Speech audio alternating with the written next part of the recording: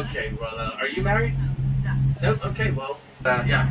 If you can't handle his antics, you divorce him, like, let's say 3 years from now, well, you have now divorced Bermuda. You gotta pack up your stuff, you gotta go. Or gainful employment, why would you do it, right? And the other piece of paper is literally a copy of your bank statement that shows that as long as you can prove that you can keep sustaining yourself here, you're gonna be just fine. And I do know quite a few people who've been here for lots of years doing exactly that, right? Like her ocean view, but no sunset. It's only $800 a night. But that lady there, she's super rich. She can afford the very first one up there. See that from like cooking and cleaning on vacation, right? It's like a menu over there. You know, every morning, just like everybody else gets a day. Jump 3 on the other side. What's happening over there? She got married to her son. They're like, in the middle of summer, we get this like about 2 week period every year where we get this really calm.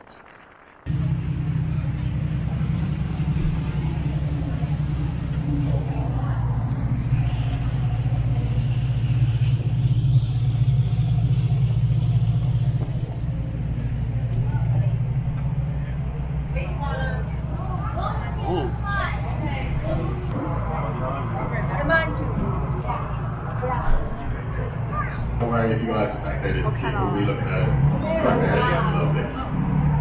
So, you're going to see those solid cores, like I said, that brain core which looks like a brain. You're also going to see another one down there that's a bit more of an orange shade and has a star pattern all over it.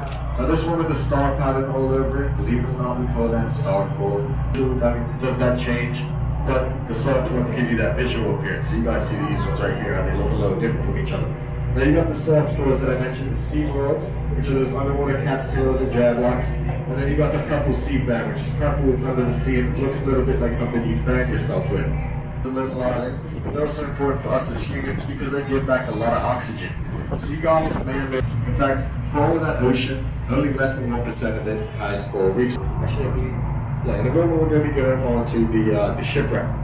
So I'll be telling you a little bit more about that shipwreck, alright? Now the difference between this natural coral reef system and that shipwreck is that the natural coral reef system is natural, so it was made by Mother Nature.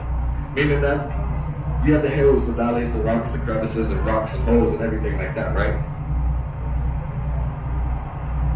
Whereas on that shipwreck you'll find that there's a lot more of those man-made ships.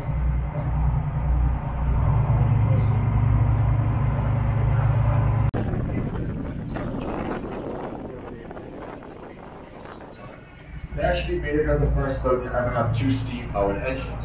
Now, you guys at the back of the boat, you might start to see that shipwreck coming up, powered engines, hence why I said that's the boiler room, right? So she had 2 steam-powered engines. Now, back in 1864, this was the first boat to ever have that. So 2 sources of power now, which is better than 1, right? Now, theoretically, this meant that she'd go a little bit faster. But they threw her back in the water and she went a blistering just under 4. So actually a little bit slower. Now, the Royal Navy, being this big powerhouse at the top horizontally across that natural break, is because enemy vessels, they felt, could sail right on through that natural break in the coral reef system and destroy the western end of the island, right? They'd see that nice big blue break in it, think it's a perfect space for them to come sailing on through. And because we have no form of forts, I don't know if you guys have seen, but we've got a bunch of forts started around the island. We don't have one on this coastline right here. So we have no form of defense. Now, they brought her out here with the intention of sinking her. We hired a dynamite expert, of course, because we're a little island. We could have just poked a hole in this side, but it's a lot more fun to blow things up, right? So that's what we did. We blew her up. But that's where we messed up. We blew her up. So we threw a bunch of that dynamite right in the middle of the hull, right?